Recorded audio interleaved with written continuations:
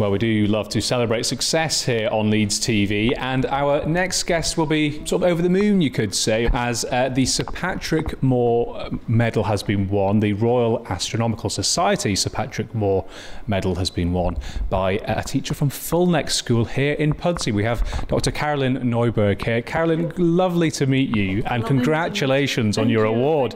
What was your reaction when you found out that you'd won this? You stole on my word. I think I was over the moon, as you said. Sir Patrick Moore is obviously an icon, and to be compared or to receive this medal was absolutely amazing. So this award was received for the work that I've started with the School of Earth and Environment of Leeds University in Geophysics, with the Royal Society, but also with the Ogden Trust. That is a trust that helps physics teachers connect and basically get better at physics. One of the real reasons is also seismology. So I started this with Leeds University, and you have here a seismometer, which we have in the classroom for the last 5 to 10 years, I would think. So this one comes from actually White Island volcano. The scientists were actually getting rid of it because, as you can see, it's been impacted by a volcanic eruption. But sadly for students, this is still a grey box.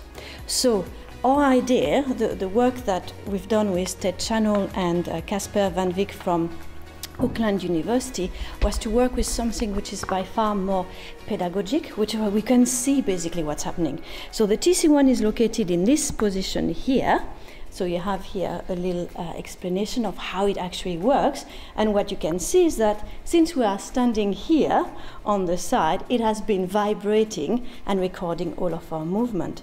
We're connected with Auckland University, and we continuously record the data too. So when I worked in New Zealand, I installed a network of 10 seismometers, and I'm trying to reproduce this here in the country so that we can really share this passion for science. And you mentioned your geophysics and seismology passion there. What's it like passing that passion on to the youngsters here at Fulneck School?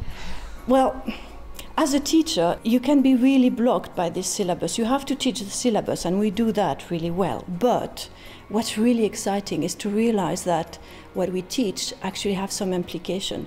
And when you know that within the next decade, the UK could potentially be lacking 1.8 million engineers, there's a right need to pass on this passion for science.